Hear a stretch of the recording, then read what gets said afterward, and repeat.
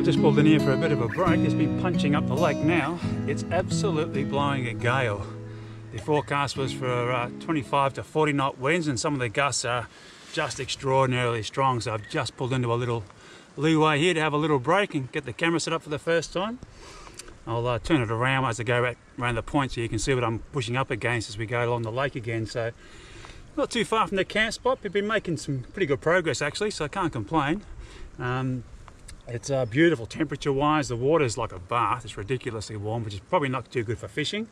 And it's very, very stirred up. It's been a very, very windy, wild few days, the last few days with storms and so forth. So not sure how that's going to affect the fishing, but hey, we'll see how we get on. Forecast for tomorrow is nice and calm, so looking forward to that. So yeah, just having a break now, and I'll keep going and find myself a camp spot.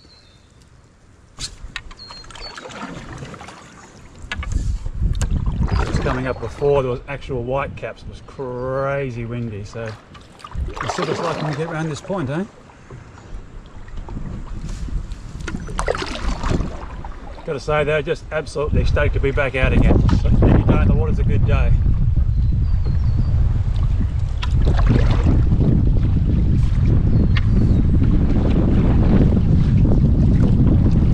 Well, here we go again.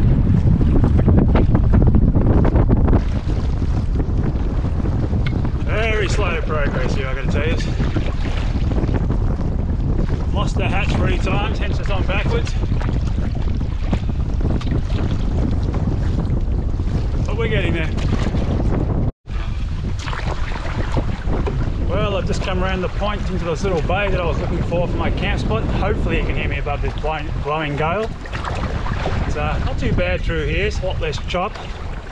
See a lot of glassier areas on the actual waterway itself, so it looks really nice. Nice little cliff face. I'm just sort of skirting along here. Ahead of me, and I'll turn the camera around as I get a bit closer, is a whole range of trees all through the water, so lots of place for fish and what looks like pretty green grassy banks, so it could be an absolute cracking camp spot. Have a look.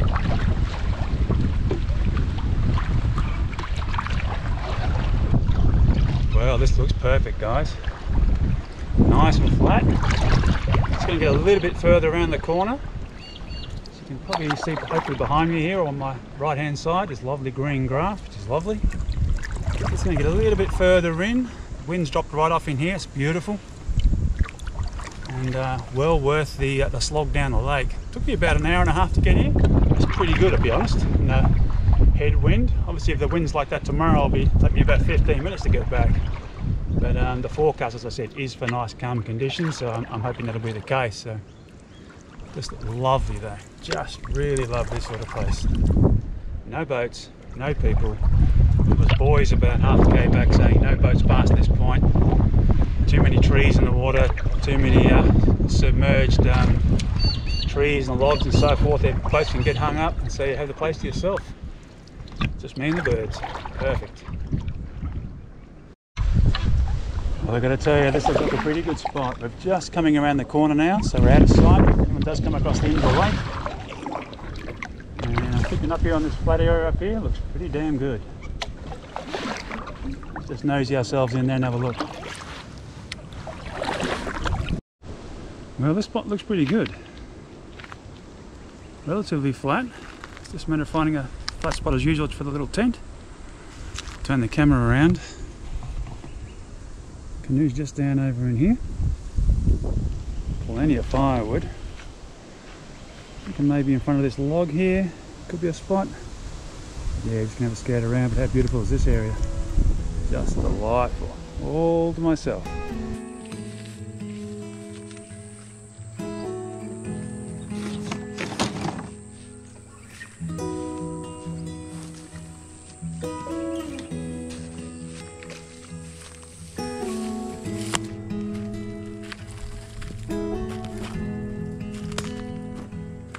Well, it's always an exciting time when you get a new tent, isn't it, guys? Got myself a big AGNUS copper SPUR UL2 tent. These things are rarer than hen's teeth. They're almost impossible to get your hands on. I had to get it from the other side of Australia. Absolutely a brilliant tent. This is literally less than half the weight of my original tent, so it's down to about 1.2 kilograms, and physically it's about half the size, so absolutely brilliant. But the real great thing about this particular tent is the ventilation, which you'll see in a moment. Also got the little footprint just to protect the bottom of it. So we'll see how we go setting up the first time. Always a challenge with a new tent, but I think it's going to be fairly straightforward. They've got a pretty good system, and we'll see how we get on.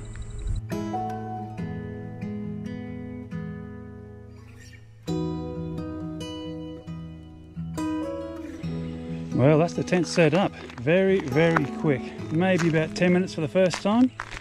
Absolutely brilliant. But let me just walk you through why I bought this tent.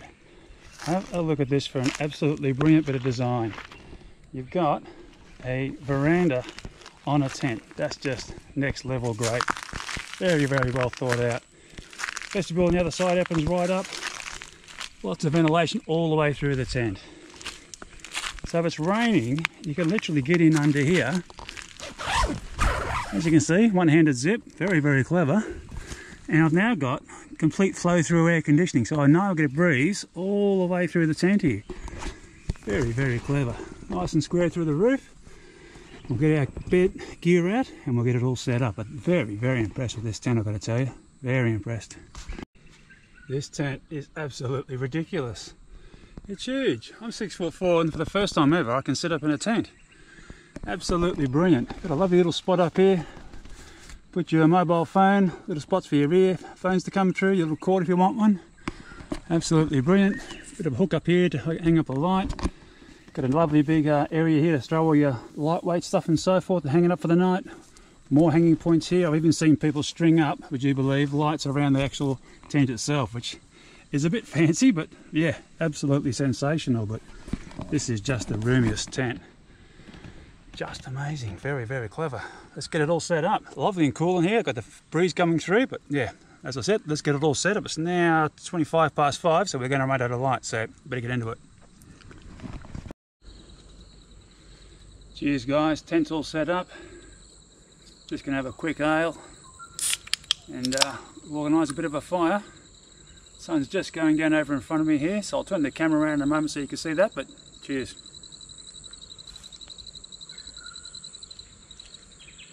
Could not be more impressed with that tent. Just sensational, just what I was looking for.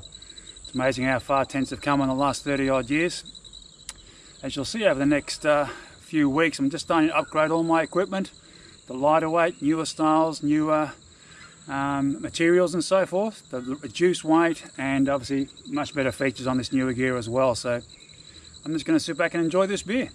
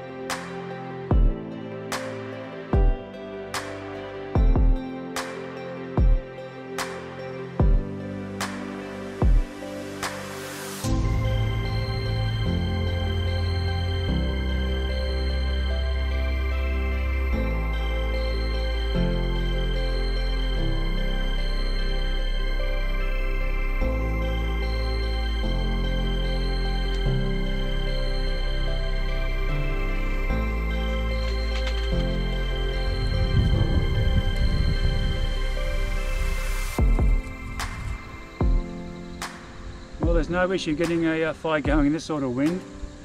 Hoping it'll calm down a little bit because I don't want the sparks going into this long grass around me, so I'm just going to let this fire just die down a fair bit before I get cooking on it. I will use the little stove, I think, because this is just going to get too out of control too quickly. And as I said, there's just literally dead grass all around me here, so just finish this beer off, let this cool down a little bit, get some coals out of that, put it into the little stove, and then we'll get cooking up dinner tonight. Dinner's going to be pretty simple, just a steak, brought a few vegetables along to stir fry with that as well, which will be nice. I was going to have it in a wrap, but unfortunately forgot the bread, but that's alright. So it'll just be meat and veggies, which will be very, very nice. But beautiful evening here, Absolutely gorgeous. The wind's keeping the humidity out, which is fantastic here for the summer in Queensland, subtropical Queensland. So it's really nice just to be able to have a fire, I must admit, because you cannot beat that bush TV. It's just brilliant. So I'm just going to sit and enjoy this, let it calm down a little bit, and then I'll come back to you guys once I've got the little stove set up I should say, and cooking some dinner.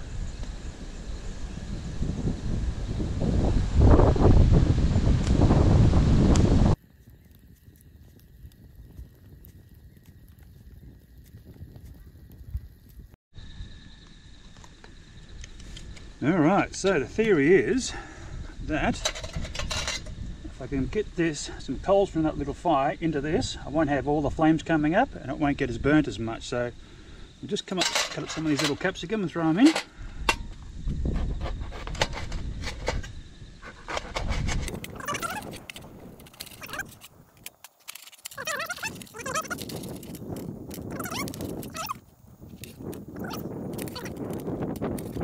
Probably enough, to be honest. Yeah, that'll be enough. So, got a bit of steak as well. Now, chuck a bit of oil on this pan.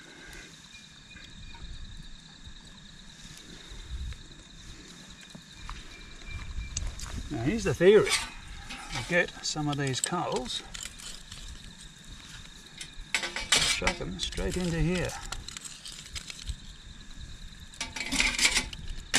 Like always, we don't need a lot of heat in this little guy. Just enough to get the frying pan going. So, figuring this should do the job.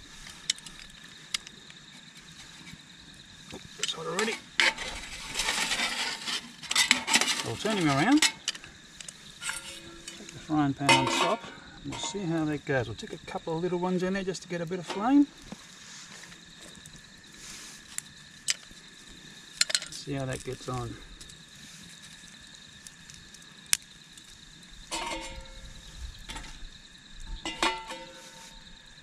Yeah, it's perfect. Fair bit of flame in there, which is good. Get these guys in.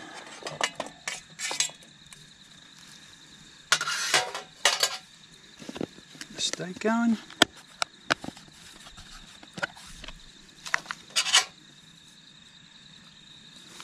Now, a bit of salt and pepper.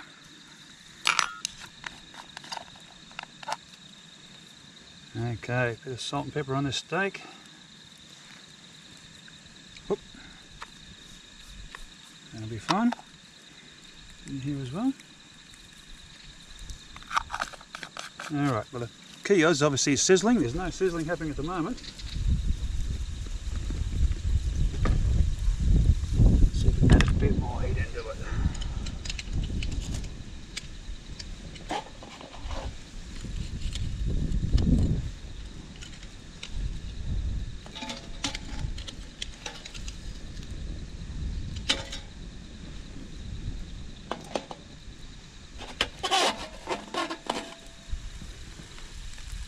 And straight away, there's the heat. Perfect.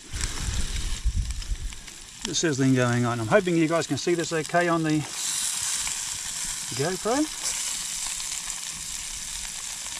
A bit of in, see if you can see it better like that.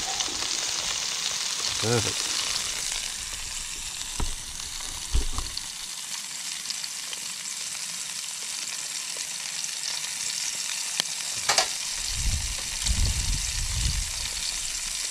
Well, that is working a treat without all the great big fire. That's good.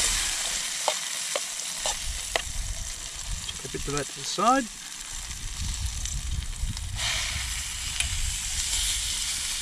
Get the steak going. Did I just hide the salt and pepper?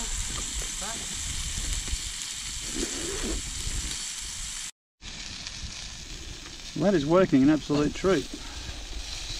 Not cooking too hot, not cooking too cold, just sizzling away still.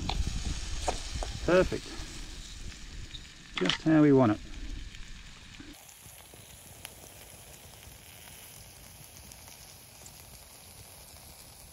Well, the steak looks pretty good. Happy with that. Just let these tomatoes and capsicum burn down a little bit. I'll make a nice sort of side. Let's get this cut up. Not bad at all. Very happy with that. Always easier to cut it up on a little table here than on your lap, so we'll do that. Imagine what a difference just a couple of little items make. A little table here is just what I needed last time. I figure when I was sitting in my chair cooking like this, particularly over the little stove, which is great, just nice to have a little table. Just makes it so much easier. Even better if I had better quality steak. Oh goodness. Even upgraded my cutlery, guys. Got little titanium ones, literally about a tenth of the weight. The other ones were stainless steel. Back in the day I actually drilled holes in them, would you believe? Just to try and reduce the weight, because back then titanium anything was cost you an absolute fortune. So yeah, just one of those things. Alright, chuck these guys on as well. Gotta say, doesn't look too bad at all. Pretty happy with that. Alright, let's test this out, shall we?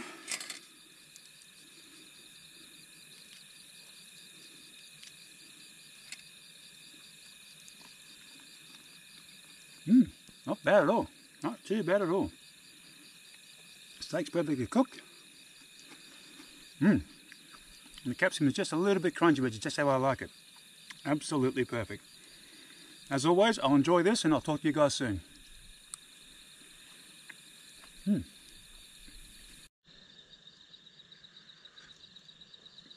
A cup of tea is always nice at the end of the night.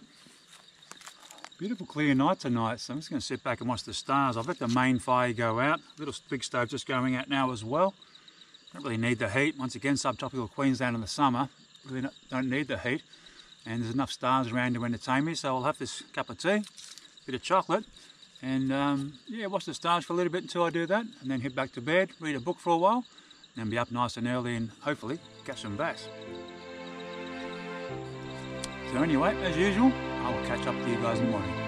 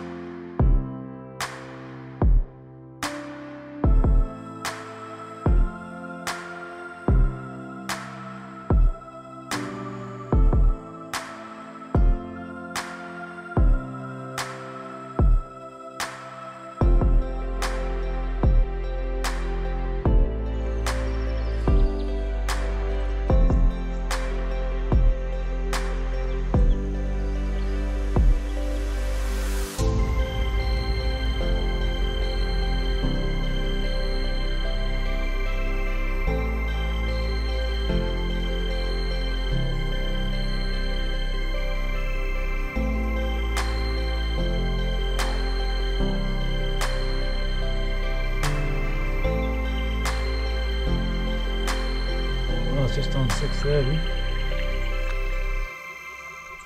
Just heading out for a bit of a cast this morning. We'll see how we go. Beautiful and still this morning. Wind's all gone. Hopefully it stays that way. Just going to head out around the corner a little bit here. There's been a few boats turn up this morning, which is fine. I'm going to go down a bit further where they're not going into. Have a bit of a flick around, see what we can find. I'm just going to a nice little shady spot here. There's a bit of a slightest breeze pushing back out towards the middle of the lake itself. So just coming amongst the trees here. It's a little bit cooler, a bit quieter, just out of the breeze. Interesting watching the other fishermen here. These guys are pretty much semi-professional. They've all got the big fancy boats, electric motors in the front, etc. Standing up, casting into all sorts of snags, and no one's catching a thing. So interesting. Well, there's fish taking something off the surface over here. They're still not having one bite. The father and son just pull up beside me down the river here, about 100 metres away. Same issue, no bites at all.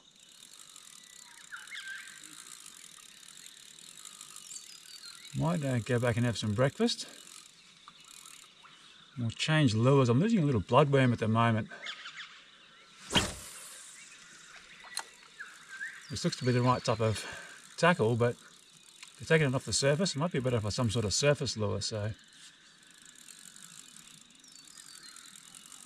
But I must admit, I could really do with a coffee bat now, so. Anyway, we'll have a few more casts and see how we get on.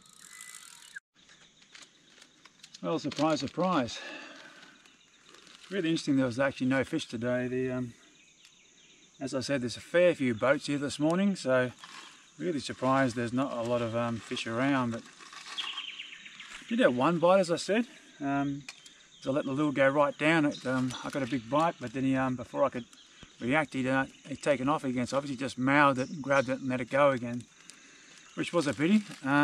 So the plan is I'll have this breakfast and head on up the river. So you can see the boats going in and out of here, but there's no one really going way up that way. So I'm thinking if I'll have a bit of food and then get in the canoe and head right up in and around Snake, right up where it's really, really tight, and hopefully that's away from all the boats.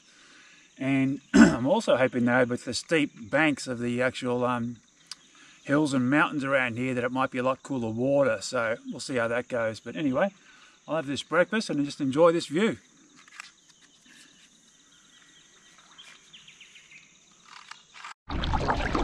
Alright, just going to head down this neck now.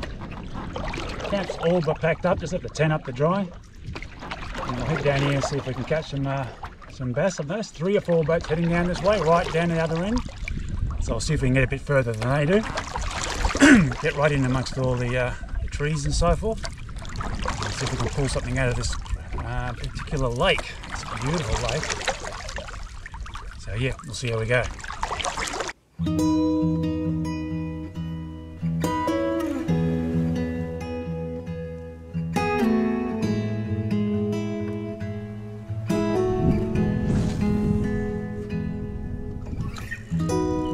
Well, still no luck.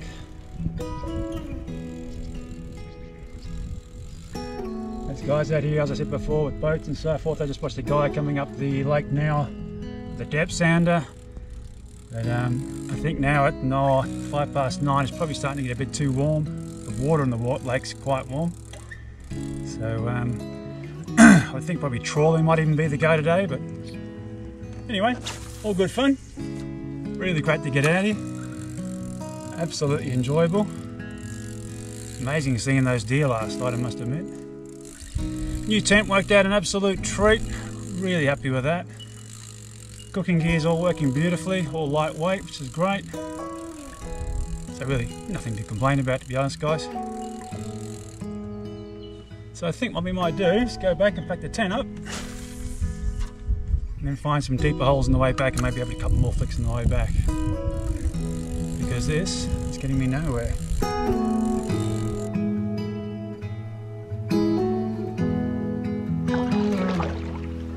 Gee, I love it when you've got a lake to yourself. All the boats are now gone. Just the slightest breeze, just delightful. Really glad I purchased the canoe. It's enabling me to get out to see places that I normally wouldn't see, I'll be honest. Never really bothered coming to lakes and so forth for camping other than at camping grounds when I was younger, but this has allowed me to explore places that are just fantastic.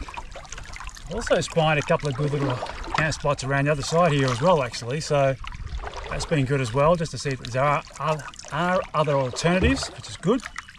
So yeah, really enjoying this.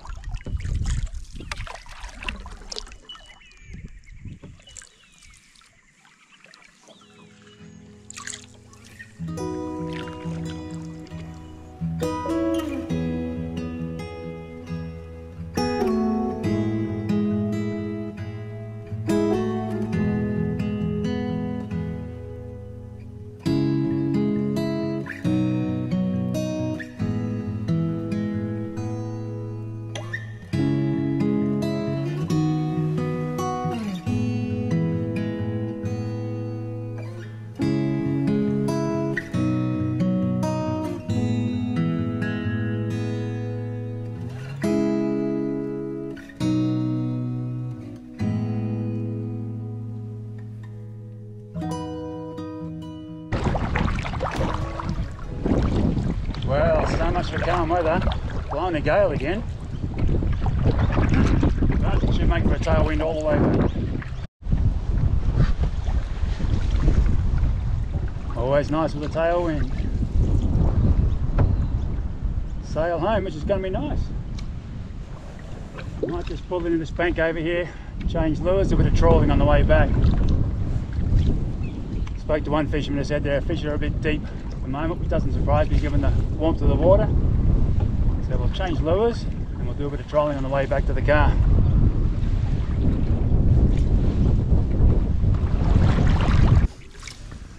Well, I'm not sure what the right trolling speed is.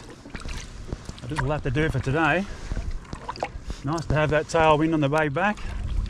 Unfortunately, there's a lot of boats out here today. There's probably more than 40 out here today. You've got wakeboard boats, skiing boats, fishing boats, everything. That's all right. Each to their own. Glad to see them out there being active. It's much better than sitting home watching television.